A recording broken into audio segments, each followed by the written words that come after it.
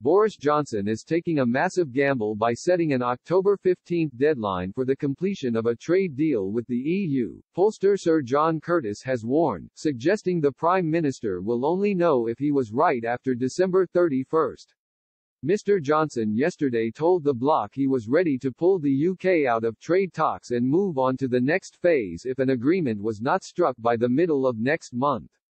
The UK is also poised to introduce legislation which would override parts of the Northern Ireland Protocol, according to widespread reports, in a move which would enrage Brussels.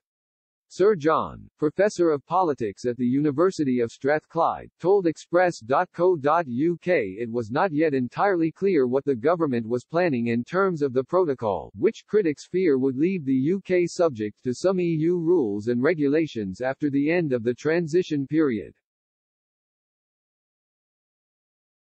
He said, "One thing we do know is we are going to have an internal market bill on Wednesday. We know it is going to cause a row with the Scottish government and the Welsh government, both of whom are deeply unhappy about the bill. We are then waiting to see what it is saying about Northern Ireland." It is no secret that the two sides in the so-called Joint Committee have been arguing about exactly how tough the regime should be. The UK government is clearly going for minimal requirements and the EU is going for more, and that is something that has not been resolved.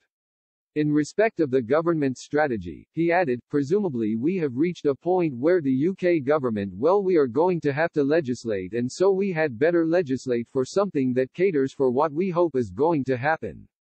The country is still divided pretty much 50-50 about Brexit. It is not really clear that many Remain voters have accommodated themselves to it. To that extent, although the fires of the Brexit debate have dampened down, I think the embers are there, and if we were to crash out without a deal there will be an almighty row.